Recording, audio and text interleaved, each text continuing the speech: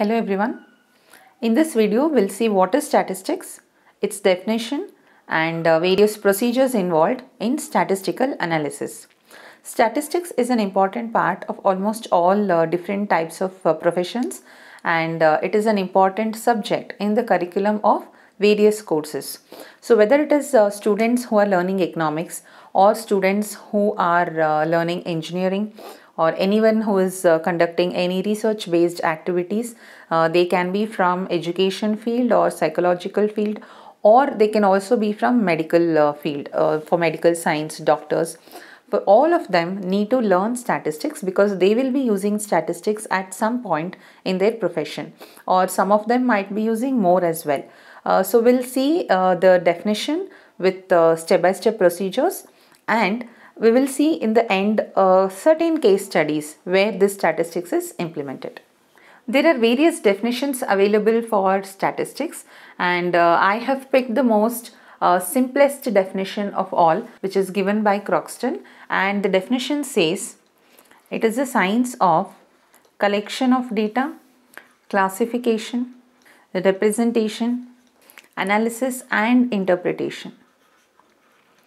Analysis and interpretation of numeric data. This is the definition given by Croxton.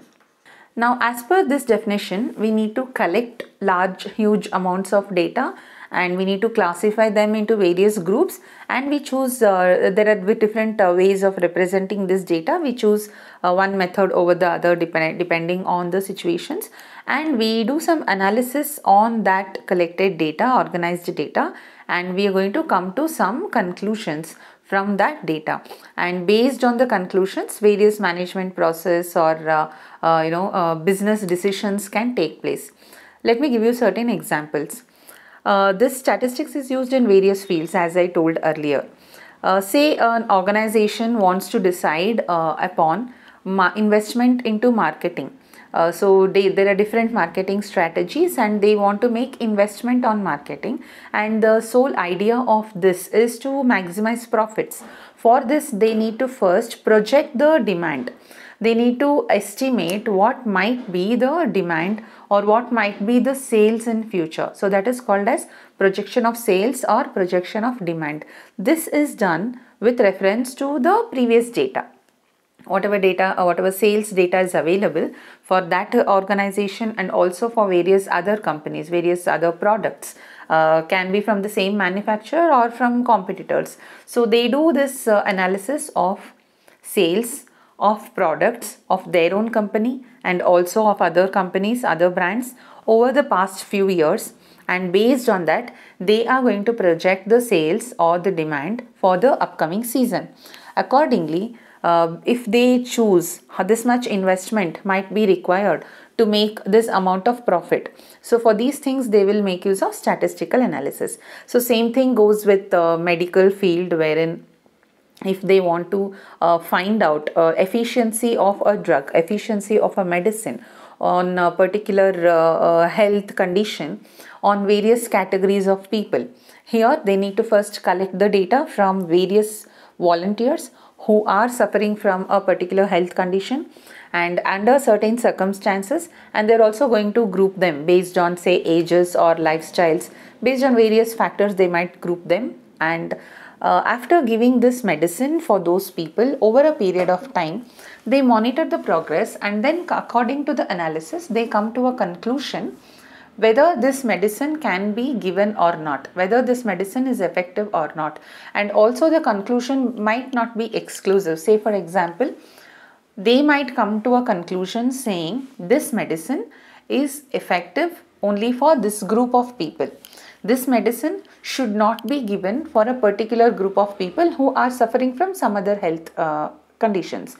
So such types of analysis and conclusions are done with the help of statistics. So that is the reason statistics is important in almost all fields of study. Now this we have seen the importance of the subject, applications of the subject, and now we will see what are the each and every steps that is mentioned here, how to perform that. So here the first one given is collection of data, right? Collection of data.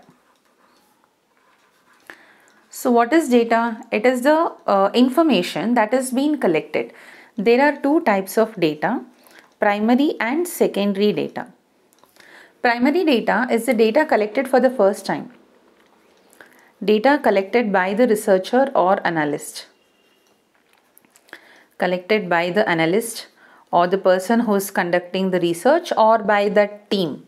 So data collected by this analyst or a team for the first time for solving a particular problem or for performing a particular analysis, that is called as primary data. Means this is not existing already. It is something that you have collected for your research purpose. That is called as primary data. So what is secondary data is, already there are certain sources of data, like we have international sources like WHO, we have IMF. So these are the sources where we already have data readily available. So NCRT NCRT has a lot of data, and we have data from ISI, etc.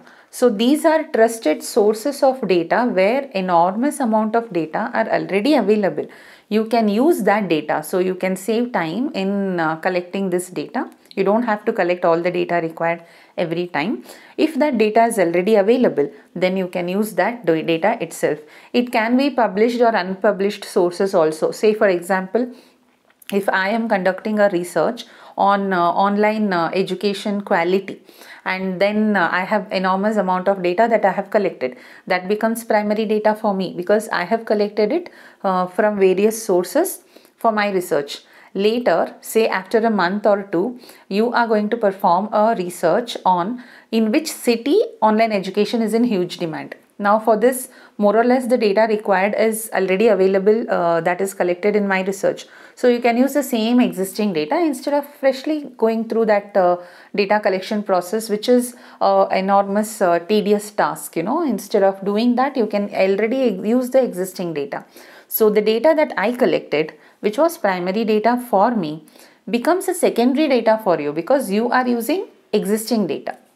So such data is called as secondary data. So this is collection of data. Now if we look at various procedures for collecting data, there are many. Like you can have questionnaires handed to them, you can conduct online surveys to collect data, or you can have a mailed questionnaire, or you can have a telephonic interview, or you can go to the place itself and observe for yourself. Whatever data you want, you can collect it. So these are various ways of collecting data. So collection of data is the first process in statistical analysis. The next step is classification of data. So what is classification is, so after you collect this enormous large amount of data, after that you need to classify them, means you need to group them into various categories. So this is grouping data into various categories. Into categories, also called as class intervals. It can be categories or it can be class intervals. So once we have collected enormous amount of data, we need to group them into measurable intervals. So only when we group them into measurable intervals, we will be able to come to certain conclusions. Say for example, if I have to find out the same example that I gave earlier, that is effectiveness of a particular medicine to cure a particular illness, then if I have to find out that, then I need to group the patients, group the volunteers into different class intervals or different age groups. So based on particular metric, based on a particular value, we will be grouping them. Okay, so suppose the example that I took, I might decide to group them into intervals of this sort. Say I want to find out infants. I will collect 200 samples from infants who are newborns to age of say 2 years, and then I want to find out the effectiveness of this medicine in kids who are 2 to say 10 years, and then I want to find out the effectiveness of this medicine among teens who are from 10 to 19 or 10 to 20 years, and then I want to find out in the youngsters or I'll take it as youth So where I will take people who are from 20 to say 35 years, and so on and so forth. So like this we have to create class intervals, and in this class intervals we will mention the values, that is how many people have been cured, how many people have been seen a considerable improvement, and how many of them absolutely didn't have any improvements at all, or there might be certain people who had adverse effects as well. So such things we can measure using various variables. Now this is classification of data. We will group them into various categories. That is classification. The next step is representation of data. So after classifying this data into various groups, we need to represent it. For representing, we have again different formats, each one preferred over the other among various situations. The first one is textual representation. In this, data is represented in the form of detailed text. Usually, for final analysis purpose, it won't be expressed in the form of detailed text. It will always be expressed in the form of a table with values under variables. That's how it is expressed. But if I'm collecting some data from lot of people, I don't know what all data is required now, I know, but I might require some other data in the future research projects also. So what I do is I'll collect all possible data and represent it in the form of text, in the form of detailed paragraphs. So that is called as textual representation. Directly we won't be able to use it for analysis, but this serves as the base for statistical analysis. From this we can pick out only those values required, and we can create a tabular representation, which is our next type. Tabular representation.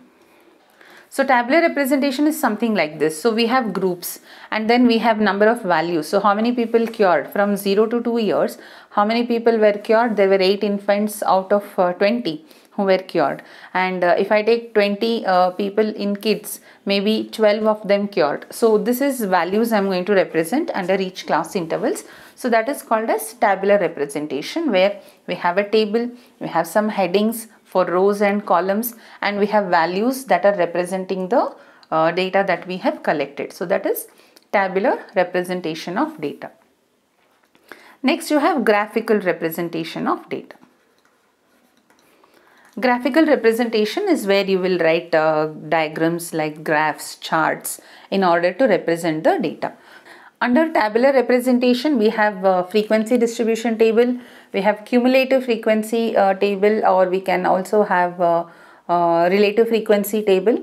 And under graphical representation, whatever we have written in tabular representation, the same thing is expressed in the form of a graph. Here we might use histogram, and we might have frequency polygon. We'll see what each of these things are in the next segment. Frequency polygon, or we have ogive curves. Ogive curves that represents less than or greater than cumulative frequency. So we'll see all these things. Tabular representation, as I told you, you will have frequency distribution table. Frequency distribution table, and you have cumulative frequencies, relative frequencies, all these things we'll see one by one. So this is how we represent data. After representation is done, next we will be doing the analysis of data. So analysis of this data. So when you have to analyze this data, there are various measures that we will find. Various formulas are there. There are various measures that are required in order to come to some conclusion. So here you have measures of central tendency, which is all the middle values, central values that represents the entire group. So here under measures of central tendency, we will be learning mean, median and mode. And then we have measures of dispersion. In measures of dispersion, you will be learning, measures like range, what is the range, and then what is standard deviation, mean deviation. Under measures of dispersion, these are the measures that are used for analysis. We have range, mean deviation, standard deviation, and then we have coefficient of range, coefficient of mean deviation, coefficient of standard deviation.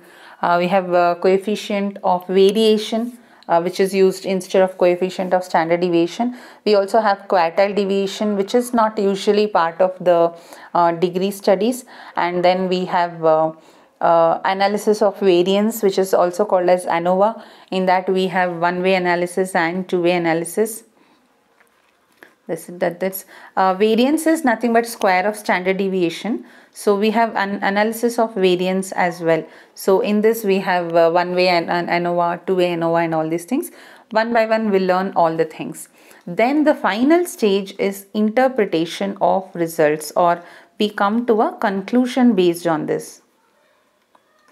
Interpretation of all this data. Now based on these measures, we are going to decide what should be our future activities, further activities. Say for example, as I have told throughout this class, based on what was the sales of all the previous years, we do certain calculations and then we decide what is the future projection of the sales. And this we do it for 2-3 different products. Then we decide how much amount needs to be invested and on which product we have to invest, or if at all we need to drop a particular product because it is not performing well in the market, and investing money on it and production of more of these products will only lead to loss. Suppose that is the interpretation done, then we might drop that product. Instead, we might invest a little more on a successful product which is doing well in the market. We might invest more on creative advertising of those products, marketing and advertising, so that it will increase its sales. So this kind of interpretation we will do. That is done by the management, or that is done by the authority who are authorized to take such decisions, and those decisions are completely based on these analysis or these values of these measurements. So this is about introduction to statistics. In this, as I told you, we have only seen what is the subject and what are various steps of it, and why it is important and where all it will be used. So this we have seen. If you found this video useful and if you want to learn complete statistics, then consider subscribing to the channel and also turn on the notification icon, so that whenever I post a new video on this subject, you will get a notification for the same. See you in the next video. Bye bye.